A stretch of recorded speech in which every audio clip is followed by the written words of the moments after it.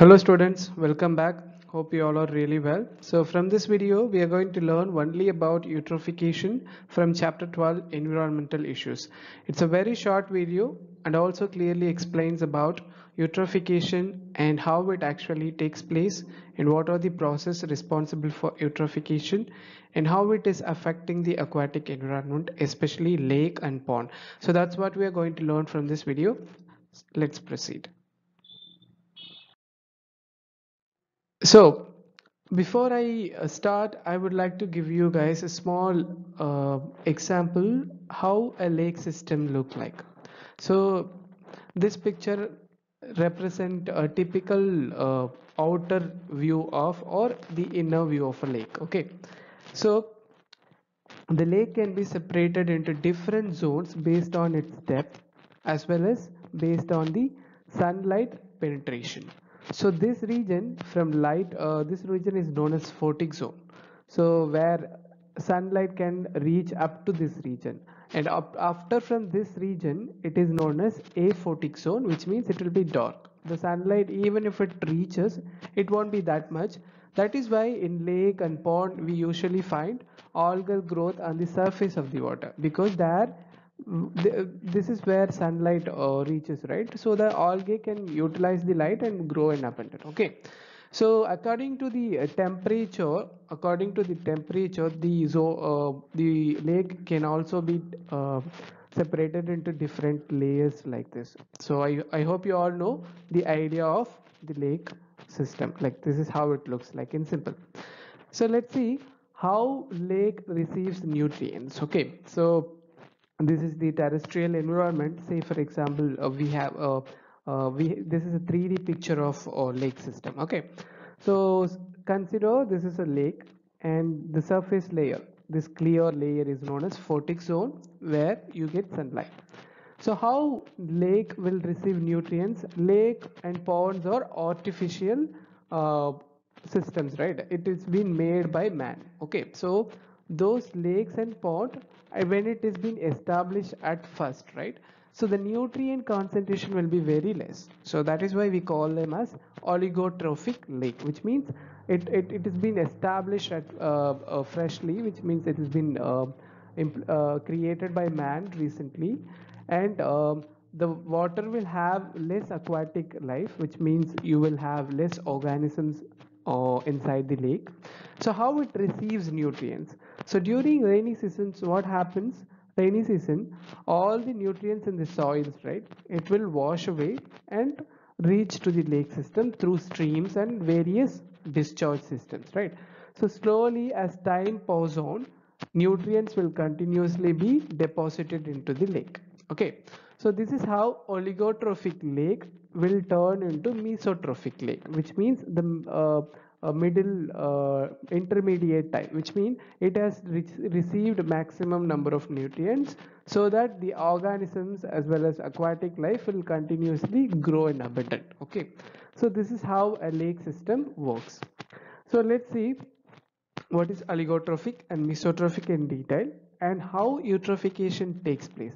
So remember, for lake and pond, we get nutrients from the terrestrial environment, which means the land area. So during rainy season, all the nutrients will be washed away with the rainwater and reaches to the lake and pond. So through that rainwater, the lake and pond will receive nutrients which is being washed away from the soil. Okay, that is how we get nutrients for the lake and pond water system. So let's see more about how eutrophication takes place. So I told you how aquatic environment such as lake and pond receives nutrients, right?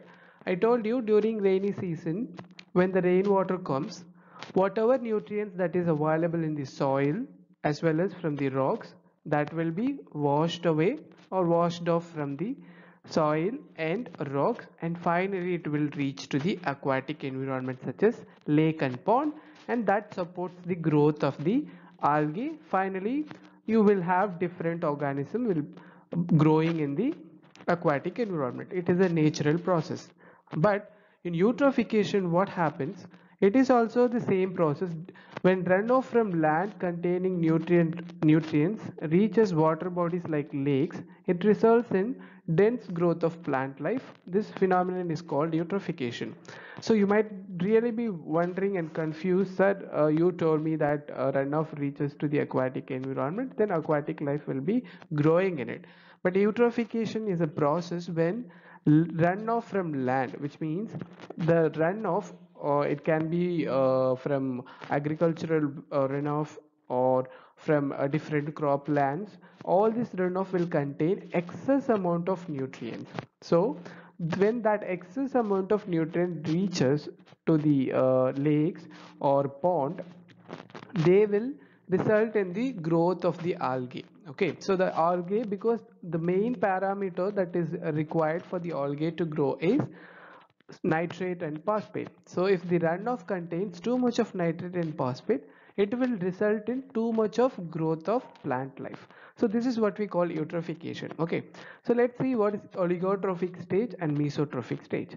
So oligotrophic means when a lake is been freshly made. Okay, so we all know lake and pond or artificially man-made aquatic environment, which means we just dig and we create a lake and pond near to village or different places. Okay, so it is an artificial environment.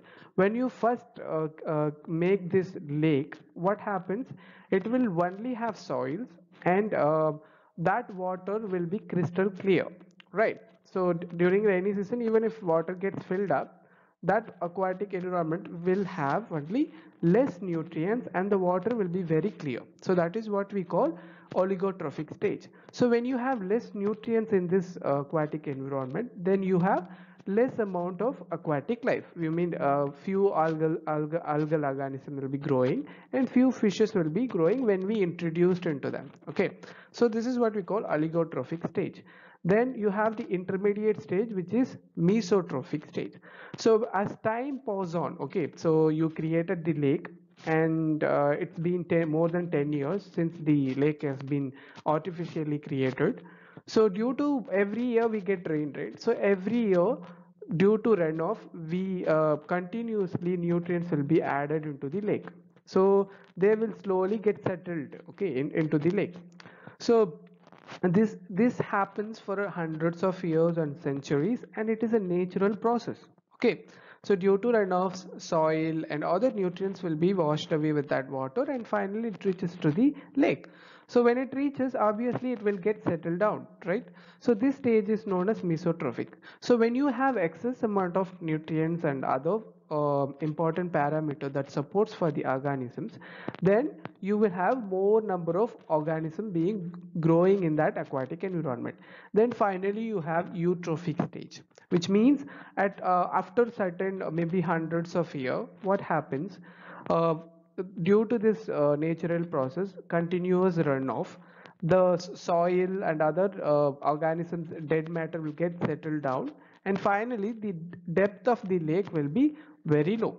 So that stage is known as eutrophic state. So it is a very natural process which has been happening. But how eutrophication affects and how eutrophication takes place? So we know every year land runoff will reach to the aquatic environment. Okay, so let me just give you with an example.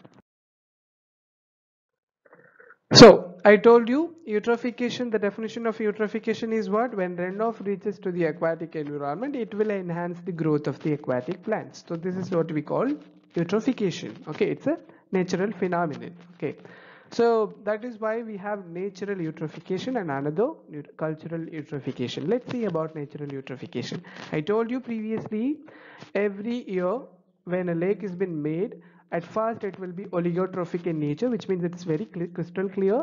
Less nutrients will be there because that has been freshly made, and so the less aquatic life will be there. As time passes on, due to runoff, as we get rain every year, so the soil will be continuously deposited or discharged into the lake every year, and this process takes for centuries or hundreds of years. Okay, so this is what we call natural eutrophication.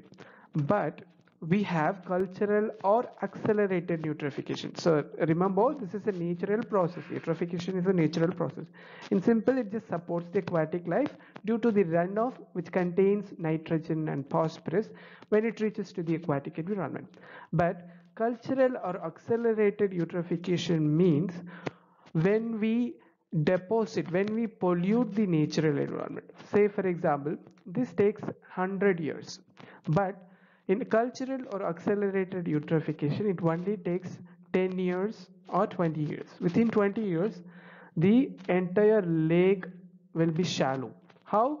Because we continuously introduce a lot of pollutants, a lot of soils, and the discharge system, let's say for example the streams is already polluted with lot of industrial waste and household sewage. All this will reaches to the lake during the rainy season, so that will get deposited. Okay, and also one more important thing, that waste that we generate from home as well as from the industry will contain more nitrogen and phosphorus, which is more than enough for the organism to grow. So what happens, it will grow in abundance, right? So we are in cultural or accelerated eutrophication. Due to man-made activity or anthropogenic activity, we tend to release more effluent and from industries, as well as more sewage like that we generate in our house. Everything will go and settle down, and within 10 years or 20 years what happens, the lake becomes very shallow. So I told you, remember, photic zone. Photic zone means what? Where light will penetrate, right? So when you dump too much of pollutant, the depth of the lake is being shallow, right? Due to man-made activities, as we continuously release a lot of waste, sediments, effluents, and everything made the lake very shallow. Okay. So what happens? The sunlight will reach very soon. So the lake is very shallow, which means the sunlight can reach up to this bottom. And what happens, obviously other plants also will grow, and also other aquatic the diversity of the aquatic system will be reduced due to the growth of plants. Okay, land plants that can actually grow in the very shallow water. And also in addition to that, due to the excess nutrients that we add into the aquatic environment, it will actually increase the growth of the algae. And so if the growth of the algae is too high, and it will stop and prevent the entry of light as well as dissolved oxygen, so the oxygen level will reduce and the fishes will suffocate and die. And also some even experience toxic due to different algal species. So this is how eutrophication affects the aquatic environment. I hope you all remember what is oligotrophic, what is mesotrophic, and how natural eutrophication is being accelerated due to the man-made activity, that is what we call cultural or accelerated eutrophication. I hope you all remember and understood the topic. I'll see you guys in another video. Take care, guys.